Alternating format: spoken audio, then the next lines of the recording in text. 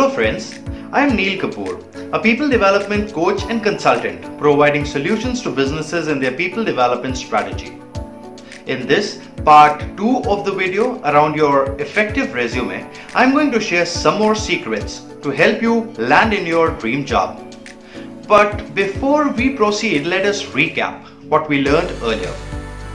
In the previous video, we have talked about 1. Difference between a resume and CV and when to use which one. 2.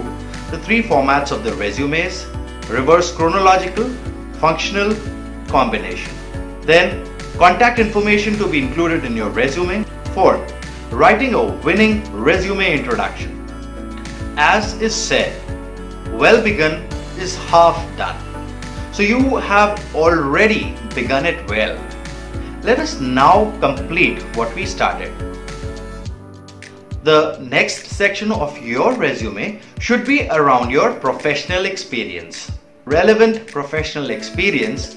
This is the core of your resume, where you prove the skills that you have listed in the qualification summary.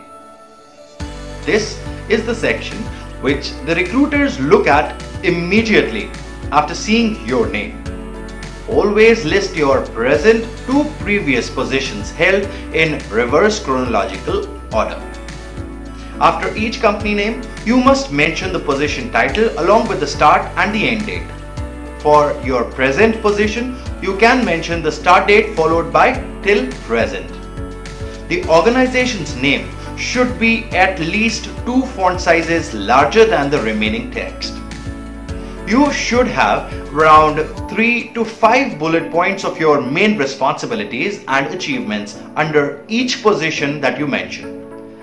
There are 3 important points that you must consider while you are writing the bullet points.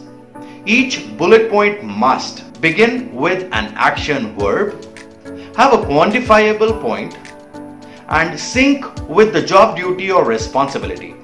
A few examples of these, they can be: trained 120 customer service executives and managed customer complaints impacting business by X%. Now this X%, that can be anything that was the impact which you gave to the organization. Second, conceptualized and implemented the retail academy for development path of different role holders, filling in 23% vacancies for the function. And third, spearheaded the sales performance development by launching a national intervention, thus increasing the national sales by 12%. Now all the components that we talked about, these are included in these statements. Every recruiter looks at the academic details and the background with keen interest. After all, this is the section which displays the foundation of your knowledge and expertise. This section becomes more important if you are a fresher. In that case, you might even consider changing the order of placing your academic details before the professional details section. It is suggested that you keep this section of your resume crisp and to the point. You must always include the following: name of university, college or school, location which has the city and or the state mentioned, date of graduation which is the month and year, the degree title, Bachelor of Science, Masters in Business Administration or whichever degree you have pursued. Next is percentage secured or grade point average, GPA.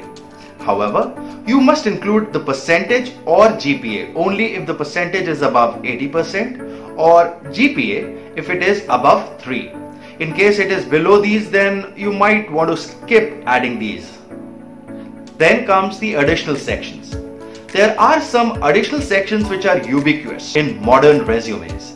These sections can be additional skills, soft skills, awards, honors and activities, certifications or publications. Let me share something about these. The additional skills in the resume, these are usually the technical skills which might not be central to the role which you are applying for. When you are applying for a role in finance, a skill of computer programming might not be necessary. However, it would be good to include this as an additional skill. The soft skills, These are very critical to excel in a work environment. When you are applying for a managerial position, it would help to have skills like leadership, adaptability, and analytical thinking. It would help to include a few of these on your resume, matching the type of role you are applying for. You can connect with me to get a list of soft skills necessary for specific roles that you are applying for. An awards, honor, or activity section in your resume provides an evidence of your abilities to the recruiter that this is something which helps you stand out from the competition. You must ensure that this section does not become too lengthy. In case it does, you can try to break it up into smaller sections or have it in the form of bullet pointers. Having professional certifications in your resume adds to your profile and gives you a step up. There would be some roles where these are a requirement. However, even when it is not mentioned as a requirement, including these might work to your advantage.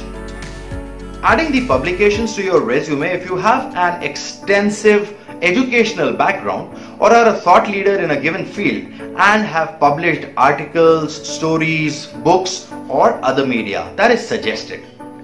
In case there are some works which are yet to be published, you may mention them and label them as work in progress or submitted for publication. These will be very helpful for the students and graduates who have published articles relevant to the job that they are applying for.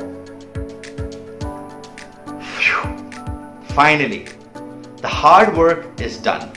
You have all that you need to portray who you are with the skills and competencies. Now is the time when you need to add the finishing touches and get the document finalized. A few pointers on which you would want to put a tick mark are: first, length of a resume, ideally 1 or maximum 2 pages. Second, font size. Use 24-12-10 rule. 24 for the name, 12 for the body headers, and 10 for the bullet points. Never ever go below 10 or beyond 16 as the font size. Font style. Choose easy to read fonts, using the same font throughout the resume. Line breaks. Using lines to break the sections is advised, but do not use too many of them. Using effective margins. A basic rule is to stick with an inch margin on all the sides. Now all the tasks are done and you are ready to embark on your journey.